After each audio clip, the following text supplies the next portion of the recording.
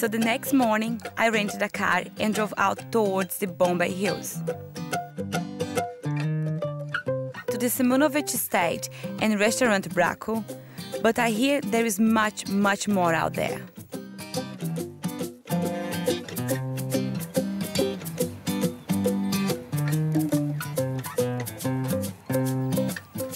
The whole place is about the olive and everything that it produces. I met Patrick, who warmly invites me into the estate. He's such a nice guy. Inside they have everything that could be made from the olive. Oils, tapenades, hand creams and moisturizers. All of them made right here for sale. And this is your lovely gift bag for today. You're welcome. Kelly, welcome to the Simonovic Olive Estate. Thank you. On a beautiful day. Tell me a little bit of the love and life that you made from this little piece of fruit. The whole Simonovic Olive Estate is a celebration of the olive, and that goes right through from the olives, through to the olive leaf, through to the olive oil, the food that we eat, the welcome at Bracu, and the body creams that will leave you healthy and restored going forward. We're just getting ready for the harvest now. So if you look at this, you can see some are green, Some are purple. and some are purple. And of course, these ones are ready to go. Can you feel the oil in that one? Yeah, they Yeah, are. yeah, you feel yeah, how you can pumped actually they feel are. it. And the oil gonna come out? A little bit, yeah. Oh, a lot came out actually. So what we have here is this is the extra virgin. So this is 7 different varieties of olive, all pressed together to make this one beautiful olive oil. And this is a multi-award winning olive oil as well. And it's some of the best chemical composition in the Southern Hemisphere. Now, I saw Patrick gave you a gift bag, and it's just a wonderful pile of goodies here from our body products collections.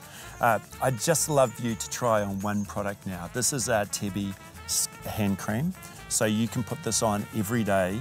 It's got olive leaf extract in it, which is antibacterial and all those things, but it's also deeply moisturizing.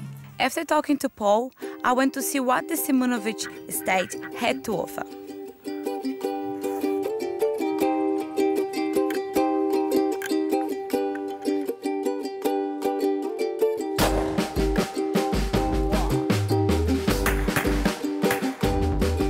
I feel like I could be in Europe. It's crazy that's so close to Auckland City. I am going to meet the head chef, Mikey.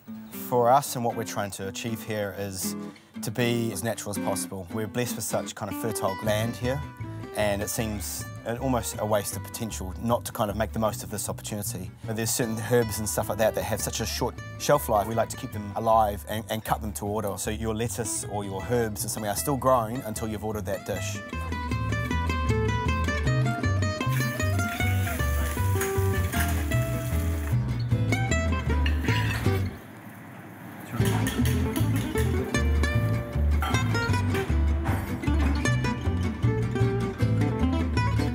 Mikey practices what he preaches. These are the exact ingredients that we just picked. Very cool. Wow, I recognize all these leaves and it's amazing. Actually, you can see all them here. It's beautiful. It is beautiful, thank you. Thanks for having me here, Donna. You're welcome. I'm very excited to try this, so let's try a little bit. Absolutely. Whoa. Whoa. Oh, I'm happy you're enjoying it, Kelly. I love it. Tell me about the story of this place. Your family is from Croatia. That's right. And this is a family business, so tell me about everything. That's right. I mean, the idea for this place really comes from a long heritage. It's a very big idea from a very small island of the island of Bracu in Croatia. It's where my family is from. And back there, everything was about sustainability and feeding one's family and community. And the idea really comes from there because the family used to grow olives and still does grow olives and grapes and has many animals, and really they look after their communities very well. So we've brought some of those ideas here, hopefully, in producing this beautiful olive grove. Thank you so much for having me here. I had a great adventure. It was so much fun and I'm loving everything. Kelly, you're so welcome. It's been lovely having you here today. Thank you. Cheers. Oh, and that's a great wine too. Absolutely. Wow.